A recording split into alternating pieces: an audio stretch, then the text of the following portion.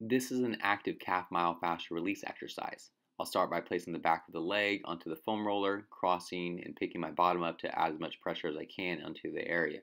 If it's too much, you can uncross the leg or sit down onto the floor.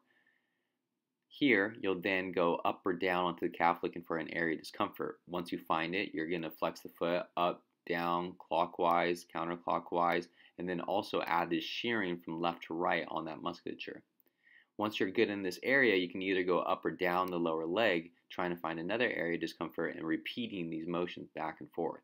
Set a timer for a minute or two and repeat until you feel as though the tissues are giving way.